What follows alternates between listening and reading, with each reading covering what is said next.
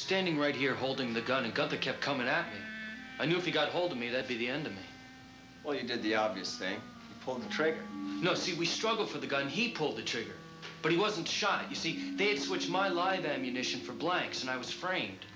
See, this whole thing was staged. Skylar Whitney, the impersonator, staged his first murder, and then he pulled the real one later. And you see, he shot Gunther and led me to believe, along with the rest of the world, that I was a killer. I guess that's why I get the creeps every time I walk in here and remember what happened.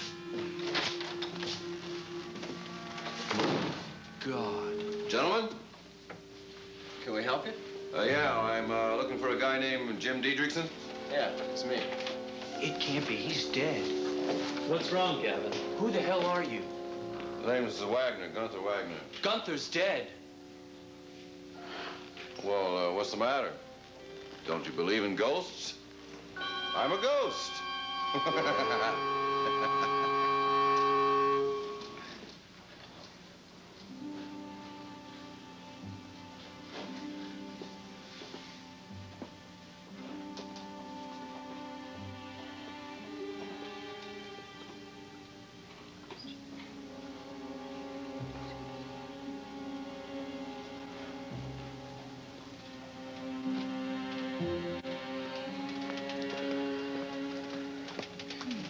Can I get you something? No, thank you.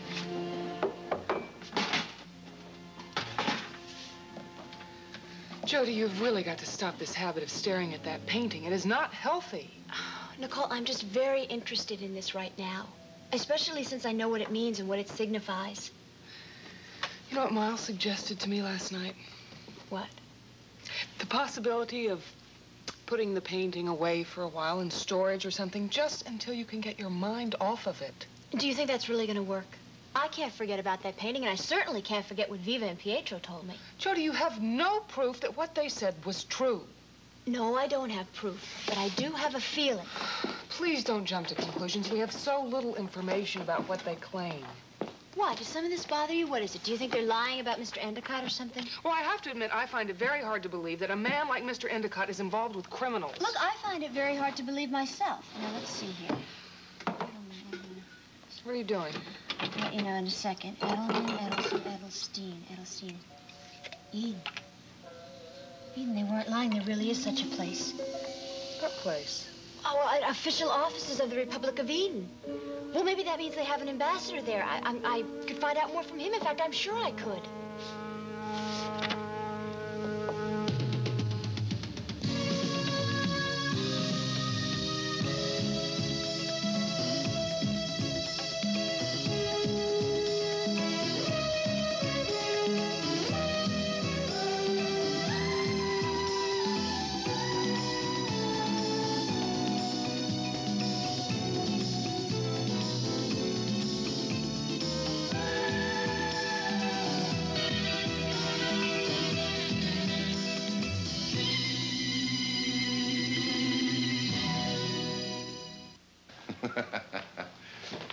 So, this is where it all happened, huh?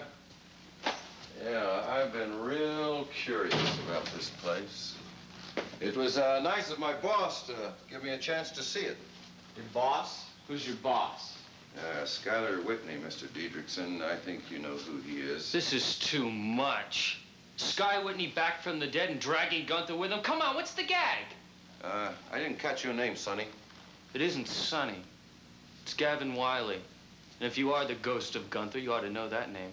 Oh, Gavin Wiley, huh? Oh, so you're the one that did it, huh? Wait a minute. Is this some kind of a joke, Gavin? I mean, you did this all for a laugh. You don't see me laughing, do you? Oh, excuse me, but didn't you come to see me? Yeah, that's right. I came to give you something. Mr. Whitney wants you to look those over. If you like what you see, sign both copies and send them back to him. Where do I send him back? To the Whitney house. Where else? The Raven's house.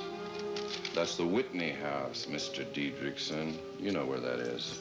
Yes, I know where that is. Well, he also wants me to give you these keys to the theater.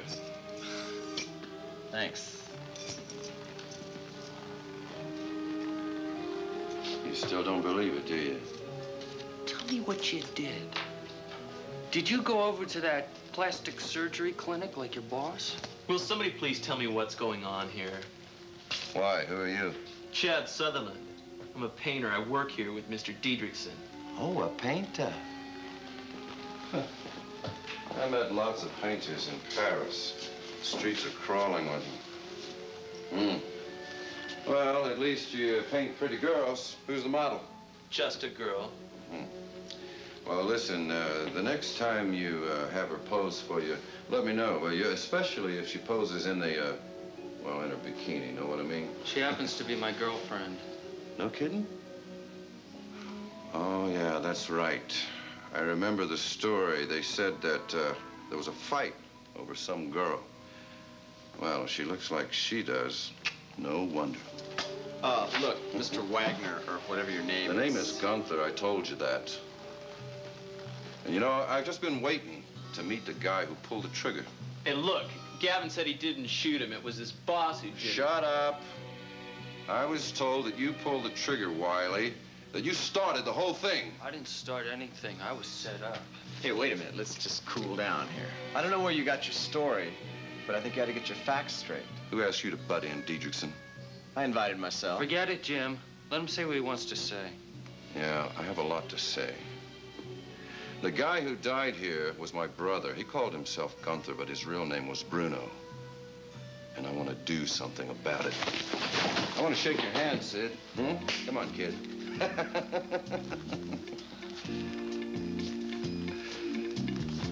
Then you've already moved out of the house, Geraldine? I had no idea it was going to happen so soon. Chris, I thought it would take weeks to get that settled properly.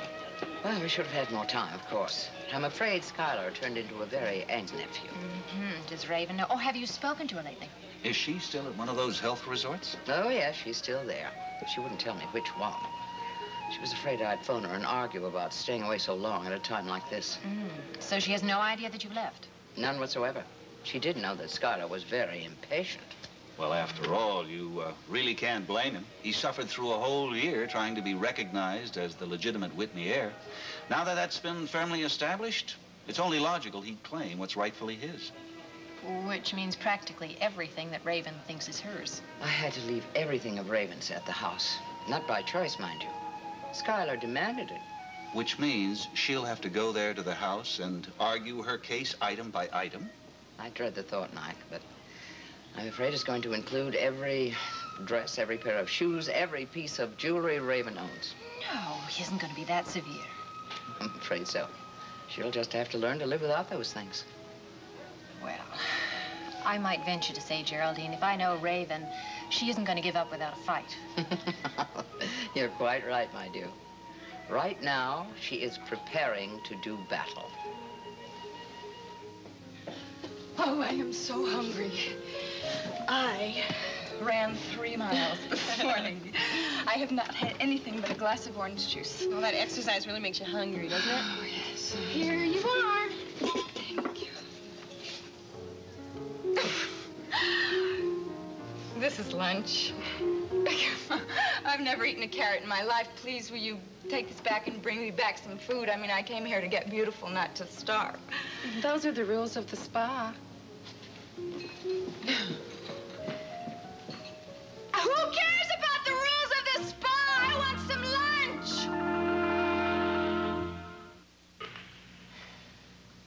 It's no use. No one's answering. I wonder if they went out of business. Never mind that. Just come over here and have your lunch. Oh, you know what else it could be? Maybe there's some kind of a, I don't know, a holiday in Eden and they closed the offices for the day. I guess that's possible. Anyway, this is the address, 101 Victory Boulevard. Victory Boulevard. Do you know where that is? But that's all residential. I guess they could have offices in one of those townhouses. I think I'll take a walk over there this afternoon. Why don't you just take a nice, leisurely walk in the park instead? Hi, Gavin. Hi, Nicole. Oh, I'm glad to see you finally got her to eat. Well, I got her to look like she's eating. How are you? Beginning to feel a little normal? Yep. Want some of this food? Oh, no thanks. My stomach's not doing too great right now. I just saw something that spoiled my appetite. What was that? Well, I went to the old studio. Jim had asked me over to talk. It seems that the new Skylar Whitney has agreed to let Jim use the Whitney Theater. Well, that's good news. That's terrific. So you're going to direct for them again? Well, it's not that simple, sweetheart. Well, I don't understand. I mean, that would mean you could stay here. You wouldn't have to go out of town for directing jobs. It could mean that. But that's a question of economics, things like that. But that's not the important thing. The thing that made the visit so unusual was the man who gave Jim the keys to the Whitney Theater. What's that? Oh, nothing. Nothing. Consulate of Eden, 101 Victory Boulevard, 555-8772. Why are you calling the consulate? I was just curious, that's all. No, I didn't even get an answer. I think they're closed for the summer. I thought you were going to try to forget the whole thing. Oh, Gavin, she was just curious. We had no idea there was a consulate here. It seems to me the best thing to do is to forget that the entire country exists. Well, now that's ridiculous, because it does exist, and you can't just forget about it. Well, then coexist with it. Or forget that you have anything to do with it, which I still doubt. Look, I didn't mean anything by it. All I was going to do was walk over there this afternoon and take a look at the building. Well, you can forget that, too. Really? Really? Jody, you told me you were going to drop the whole thing and leave it up to the police and the politicians to figure out. Now you're talking about getting in contact with the consulate? I didn't say that. All I said was I was going over there to look at the building, and if you think you can stop me, go ahead and try. Thanks for lunch, Nicole. Well, you know, I think I feel like a little walk this afternoon. Mind if I join you?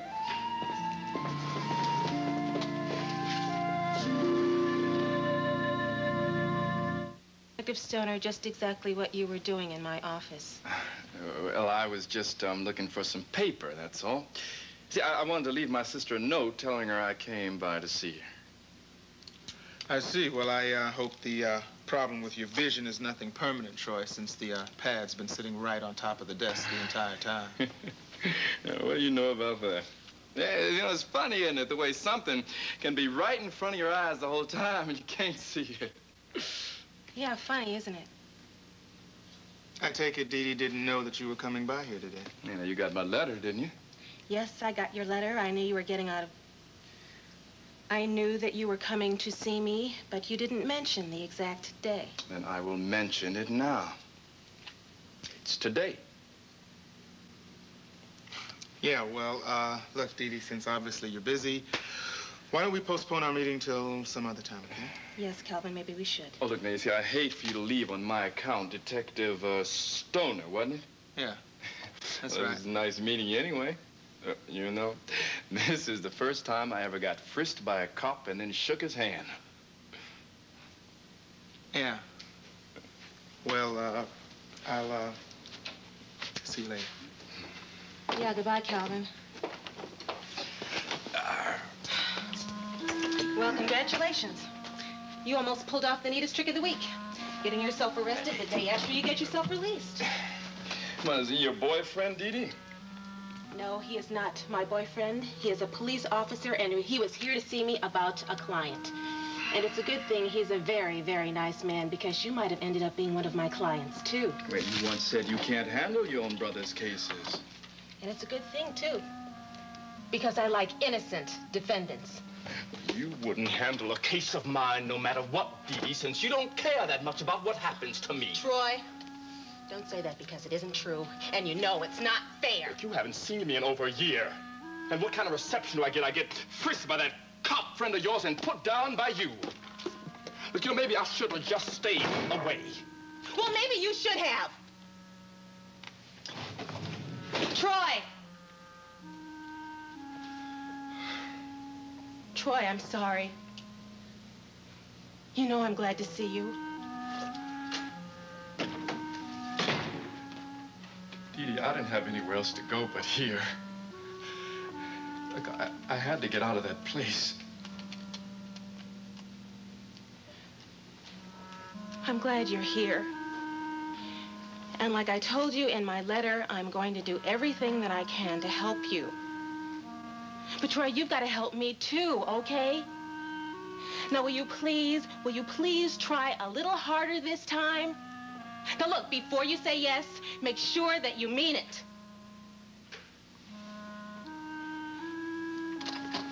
Look, Troy, Will you try to make an honest living for a change? Oh, Troy. Come on, Lou. There's got to be a way that you can trace the ownership of an art gallery. Look, will you do this for me? His name is Endicott. Thanks a lot. I knew I could count on you. Did I hear you say Endicott? That's right. I'm trying to trace the true ownership of the Endicott Art Gallery. Oh, I can tell you that. His daughter Grace owns it. Well, that's what I thought. Now I'm not so sure she ever owned it. Guess who's really in charge now? Well, I know her father's abroad. From there, I'm afraid you're just going to have to fill me in. You better hold on to your chair. Try Eddie Lorimer. Eddie Lorimer? That's right. Look, I went to talk to Grace about her father. See if I could get some information on this accusation we heard that he was somehow tied into the mob here. And you're going to tell me that you found the mob itself sitting there? My man, somebody is trying to pull your leg. Hey, wait a minute, Calvin. Poppy Johnson was sitting right there. I mean, she was at that reception desk, sitting just like she did over at the junkyard. She's the one who told me that Eddie Lorimer has bought the art gallery. Are you kidding? Whoa. I mean, first a junkyard and now an art gallery. I mean, that's what I call diversification. Well, maybe a lot more than that. I mean, it could be that this guy who kidnapped Jody, this Pietro, was telling the truth. Maybe Endicott really is linked to the mob in this town. Well, I don't know if that's exactly proof, Tyler. Dwight Endicott and Eddie Lorimer. Well, it certainly does make it interesting enough to check it out now, doesn't it? Okay. Thanks very much. I think we could probably have another bottle, don't you? Yes, please. Yes. Well, Chad, I know what you want to hear. You want to know why my father left so suddenly. It must have been unexpected. You know, I talked to him the day before he left. He was curious as to see, you know, how Jody's portrait was coming along. But he never mentioned anything about leaving. Well, it was a business matter. Father has always had extensive holdings in Eden, and a situation came up, and he was in danger of losing his estate. So naturally, he flew down to take care of it.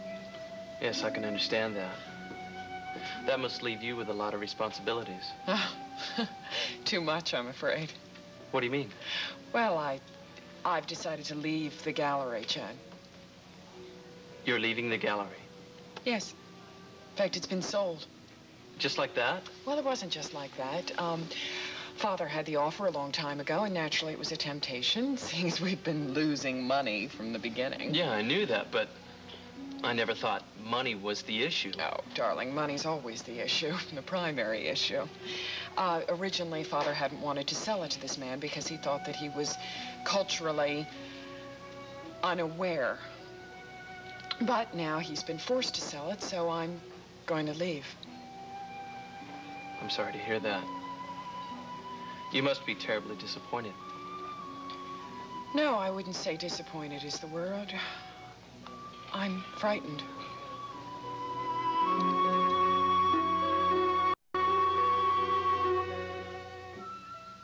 Are we going? The door's open. No kidding. I still think you're crazy. All right, doesn't look like anybody's here. Well, what do you think we should do? Yell for service? No, I think we should clear our throats a lot. Okay. Okay, you first. Forget it. This isn't gonna work. You're wrong. Look. What? Yes, can I help you? We were wondering if there was someone we could talk to about the Republic of Eden. What is it you wish to know? Well, just about as much as we could learn. Yeah, you see, we're going on a trip there. A vacation. I see. I'm sure you realize that this is a consulate, not a tourist office. Let me give you an address that you can write to. Well, no, wait a second. Actually, what we really wanted to do was we wanted to talk to somebody in government because we want to find out about the politics of your country. Yeah, you see, we're students. And we're taking a postgraduate course in political science. And this is our summer assignment. I'm sorry. I'm afraid I won't be able to help you there. Why don't you try the public library? Oh, well, wait a second. There is an ambassador, isn't there, Mr... My name is Winks. The ambassador's name is Jonathan Groves. And I'm afraid there's simply no way you're going to get to see him. Well, what about one of his assistants? I am Mr. Grove's chief aide, and I'm afraid I can't help you either. Mm-hmm. Well, isn't there some sort of officer of information? No, there is not. You see, we are a small country, therefore this is a small consulate. Well, then maybe you could talk to us. No, I'm afraid I have no time. In fact, you could have never come to call it a worse time. There is a very important dinner party at the consulate this evening, and I have 1,000 things to do. So, if you would please excuse me. Well, sorry to have bothered you. And, I would forget about trying to see the ambassador if I were you. He'll be leaving in the first thing in the morning. We're closing the consulate for the rest of the summer.